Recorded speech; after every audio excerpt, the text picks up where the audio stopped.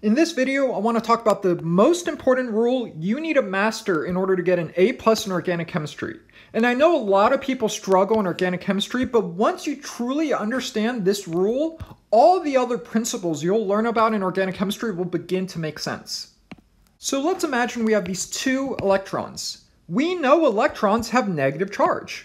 For example, every single electron has negative 1.6 times 10 to the negative 19 coulombs. So every electron has this much negative charge. However, let's imagine this electron has all that negative charge localized in this small volume, this small region of space. However, let's say this electron has all that negative charge delocalized, spread out over a larger volume. So if we had this kind of situation, we know this electron would have a high charge density. Both these electrons have the same amount of negative charge. However, this electron, the charge is within a small volume. So that's the same amount of charge over a smaller volume. That would give us a very high negative charge density. However, this electron has the same amount of negative charge, but a larger volume. So therefore, this electron would have a lower charge density. So the most important rule you need to know for organic chemistry is to realize high charge density, to have a very densely charged region of space, is high in energy and very unstable. However, low charge density, to have delocalized low charge density, is low in energy and very stable. So the key idea is that nature hates high charge density because it's high in energy and unstable. And nature always tries to take high charge density and to delocalize that charge density to essentially create a lower charge density. Because when we decrease the charge density, when we delocalize that charge and spread out that charge, that's lower in energy and that's more stable. So nature always tries to accomplish this.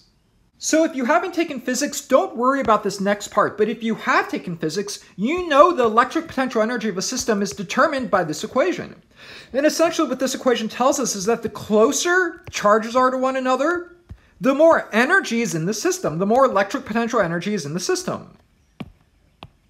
For example, if you have two electrons very close to one another, then that system will be high in energy. The system will have a lot of energy in the form of electric potential energy. However, if you have charges far away from one another, this system will be low in energy. This system will have low amounts of electric potential energy. So that's what this equation tells us. And again, this is physics, so don't worry about it too much. But the point is, what this tells us is that the closer charges are to one another, we would have higher charge density, which is higher in energy, so that's unstable. So that explains why high charge density is high in energy and unstable. So nature always tries to go from high energy systems to low energy systems. So how does it do that? Well, in this example, we have all that negative charge in close proximity with a high negative charge density. However, if these charges spread out, so these charges were further away from each other, the system would be in a lower energy state, which is stable.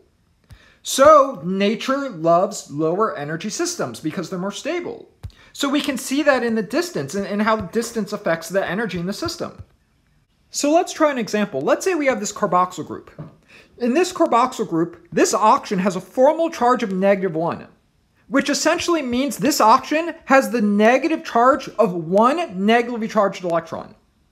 So in this structure, all that negative charge is localized on this oxygen. So all that negative charge is localized on this oxygen in this small volume, this small region in space. So that's a high charge density, and we know that's unstable. However, this compound can go through resonance. And when it goes through resonance, these lone pairs of electrons scooch down. So again, these lone pairs of electrons scooch down, forming a double bond. And when we do that, we push these pi electrons up onto this oxygen. So when we go through this resonance structure, we form this compound. And now in this compound, now all that negative charge density is localized on this oxygen. So now this oxygen has all that negative charge density. But again, now this oxygen has a formal charge of -1, so that's the charge of one negatively charged electron. So that charge of that one negatively charged electron is now localized on this oxygen. So now this oxygen has all that negative charge density, so we have a high charge density, and we know that's unstable. However, in reality, we're going to form a hybrid resonance structure. So what does the hybrid resonance structure look like? Well, it looks like this. So notice the difference between this hybrid resonance structure versus these resonance structures. In this resonance structure, that formal charge of -1, that charge of one negatively charged electron, was all localized on this oxygen. So that's a high charge density that's unstable. In this resonance structure, that formal charge of -1, that charge of one negatively charged electron, was all localized on this oxygen. So that's that negative charge of the electron in this small region in space. So that's also high charge density, that's also unstable. However, in this hybrid resonance structure, we get to take that charge of that one negatively charged electron and spread it out over a large volume, this large region in space. So again, it's the same amount of charge, but a larger volume. We get to delocalize that charge over a large volume, so that's a lower charge density, and that's stable. That's more stable. The lower the charge density, the more stable. So that is why we go through resonance in the first place. Again, in this structure, we had high negative charge density. In this structure, we had high negative charge density.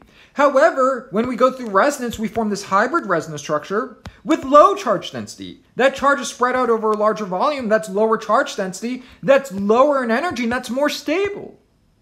So that's why compounds go through resonance. It's more stable. It's a lower energy state because it's lower charge density. So let's try another example. Let's say we have this carbon anion with this negative charge, and let's say we have this carbon cation with this positive charge. What's going to happen? Well, we know they're going to react with one another. This carbon is going to nucleophilically attack this carbon electrophile. So they're going to chemically react, and we're essentially going to form a bond. These two carbons are going to form a bond with one another. However, why? Why do we go through this chemical reaction in the first place? Well, notice in this structure, we have a formal charge of -1. So that's localized negative charge density that's unstable. In this structure, we have a formal charge of +1. So we have localized positive charge density, so that's unstable. Remember, whenever we have localized charge density, whether it's positive charge or negative charge, whenever you have localized charge density, that's high in energy and that's unstable. So we have high positive charge density, so that's unstable. So we have these two unstable structures with high charge density. However, what happens when they chemically react with one another? Well, this negative charge will destroy this positive charge. So these charges will destroy one another, so now we'll have no charge density, which is stable. So when they chemically react, now there are no formal charges, so we have lower charge density, near non-existent charge density, so that's stable. And that's why molecules react in the first place. In organic chemistry, most of the time, when chemicals react, when molecules react, they react to destroy charges, because when they destroy charges, there's lower charge density, and that's stable. So again, that's why chemicals react. So again, it's that same rule. In this example, we have high negative charge density, that's high in energy, that's unstable. In this structure, we have high positive charge density, that's high in energy, that's unstable. If they react, these charge densities will cancel out one another. So now we'll have no charge density, so that's low in energy, so that's stable. So that's why chemicals react. And again, whenever nature has an opportunity to lower charge density, to destroy charge density, to decrease charge density, it will do so. So in this example, it can react and it will lower the charge density. So again, the key idea is whenever you have localized charge, a certain amount of charge localized in a small region in space, in a small volume, you have high charge density, and that's very high in energy, and that's unstable. So whenever we have this situation, nature tries to find a way to delocalize that charge, to take that charge and to delocalize and spread it out over a larger volume. Because when we do that, now we have a lower charge density, which is lower in energy, and that's more stable. And that explains a lot of phenomena you see in organic chemistry. For example, why do we do resonance? Again, in this structure, we have all that negative charge localized on this oxygen. However, when we go through resonance, we get to spread out that negative charge over a larger volume. So now we have that same amount of charge, but spread out over a larger volume. So that's a lower charge density, that's low in energy, and that's more stable. And this rule explains most of the phenomena you see in organic chemistry. So there are really just a few principles you really need to understand in order to master organic chemistry and to get an A+. These concepts are a little tricky. However, if you understand these basic concepts, I promise you will master organic chemistry, and every reaction, everything you see in organic chemistry will make sense through the lens of these principles. So I have a link of videos that go over each of these principles in more detail below. I have a link of those videos below.